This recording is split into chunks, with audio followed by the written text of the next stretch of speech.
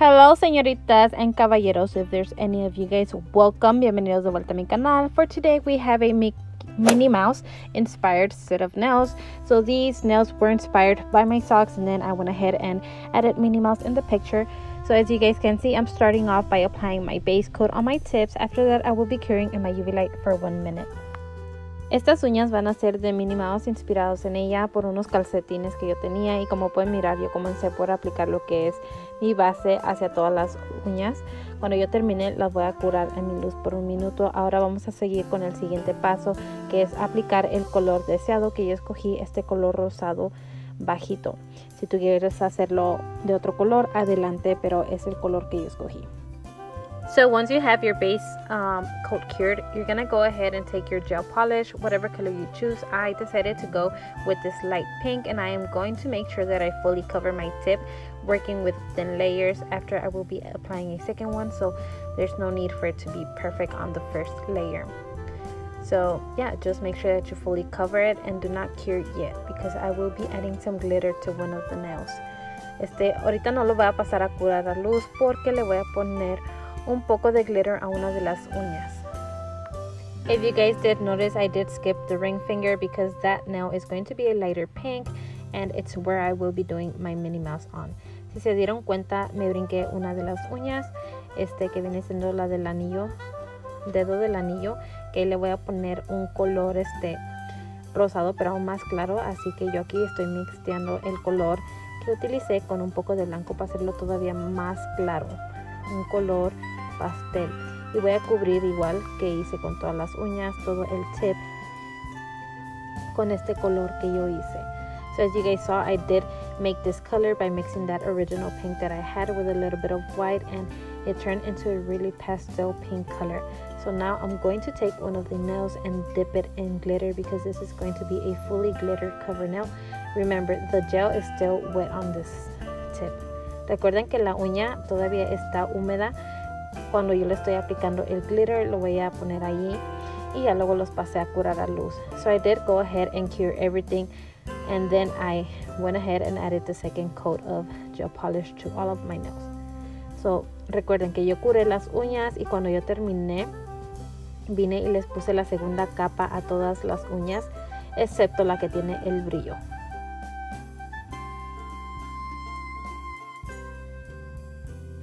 So now that we have all of the base cured, we're going to go ahead and start working on the nail art. I will be creating Minnie Mouse heads on here. So I just made a big dot, and then I will be adding 2 smaller dots for the ears. Para hacer la cabeza de Minnie, la figura, voy a comenzar por hacer un punto grande, y luego le vamos a poner 2 puntitos más chicos para crear los oídos.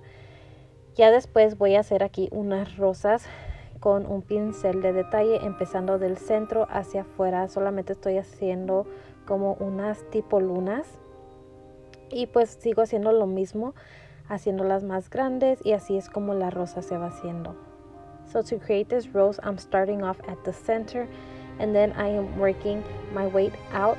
I am creating kind of like these halfway moons, and this is going to create that rose effect. If you guys are new to the channel, let me just tell you guys a little bit of myself. My name is Francisca. I love to be creative. I love doing nail videos and DIYs. I often make piñata videos as well. So if you guys are interested in any of those things, I would really appreciate it if you guys could subscribe to the channel. I am planning on doing a lot more nail videos and just videos during February, because if you guys didn't know, every year I do for the past 2 years, I've been doing this thing called 14 Days of Love, where pretty much what I do is post every single day for 14 days straight during February. That is me showing love to you guys and my appreciation. So yeah, I would really appreciate it if you guys consider subscribing. So we're gonna go ahead and continue with the Minnie Mouse, and I'm going to add a little bow. After that, I will be sprinkling a little bit of glitter on there. Como pueden mirar, aquí le estoy haciendo unos moñitos a la Minnie, y cuando yo termine le voy a poner aquí un poquito de brillo y pasar a curar a luz. So I will be curing that in my UV light, and then removing the excess glitter. So I'm starting off by mixing a nude color with a little bit of white to create the tone that I want. Como miraron, yo empecé con un poquito de blanco y un color natural para crear el tono que yo quiero, y esto va a ser la cara de Minnie. Voy a comenzar aquí a hacer como un corazón. So you want to start off by creating this kind of heart, and then from there you're gonna go ahead and pull out the cheeks. I'm using a dotting tool, and then I'm going to fill in everything. Y luego voy a jalar, como quien dice, los cachetitos con esta herramienta de puntitos. Así que recuerda, es como un corazón y luego le pones un punto y como jalándolo hacia adentro para crear lo que viene siendo la carita de Minnie. Lo voy a rellenar y cuando yo esté contenta de cómo se mira, lo voy a pasar a curar a luz. Once I am happy with the shape, I will be curing it in my UV light.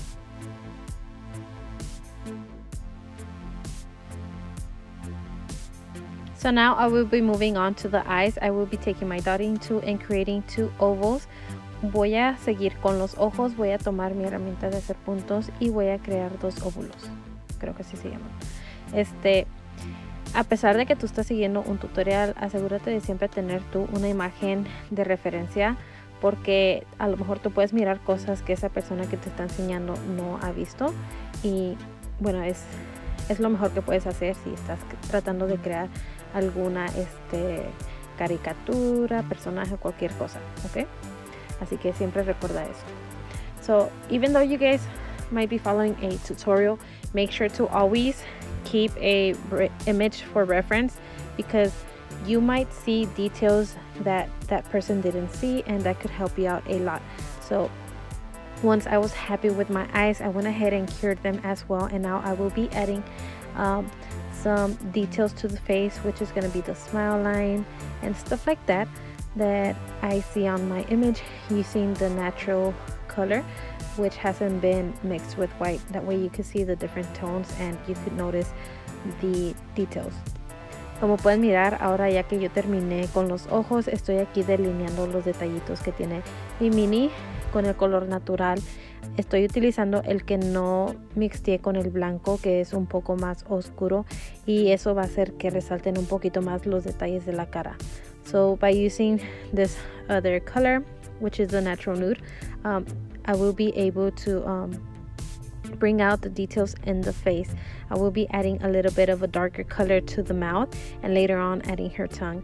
A la boca le voy a poner un color más oscuro y luego agregarle la lengua. Recuerda que tienes que estar curando cada vez que vas a cambiar de color para que no se te vayan a revolver los colores. Solamente que quería hacer este video un poquito más rápido para ustedes, entonces así que le corté esas partes. So remember, before using any other color, make sure to cure in between colors so that the colors will not mix or bleed in together. As you guys can see, I am making an oval for the nose and for the eyes as well. If they don't look good, I could always come back and just fix the details on there. Para los ojos también estoy tomando un poco de negro y haciéndole unos óvulos más chiquitos dentro de la parte blanca, y también la nariz va a ser un óvulo negro. También recuerden, lo curé. Ahora, para el resto de la cabeza de Minnie, vamos a delinear lo que viene siendo la parte de arriba, que parece una M, y luego a crear como un círculo alrededor. También a delinear poquito alrededor de los cachetes, solamente en la parte de arriba, no en la de abajo. So for the face, as you guys can see, I did outline the main part, which is like around the eyes. It's going to create kind of like an M, and then around it I will be creating more of a circle. I outlined the cheeks as well, but only the top part, not the bottom. Okay, and once I do finish that, I will be adding some ears, which is going to be 2 bigger circles on there, and filling it in. Después de que acabe con la parte exterior, la parte negra de la cara, le voy a agregar los oídos, y también van a ser 2 círculos grandes.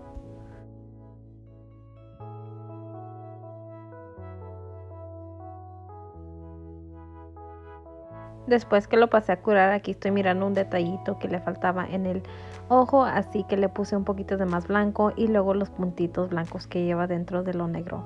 So I went ahead and added a little bit of white dots on the eyes, and then I went ahead and fixed a couple of details that I saw that were like not looking too great. And yeah, that's why I'm telling you guys, make sure to cure in between colors so that whenever you're trying to fix these details, the colors will not bleed together.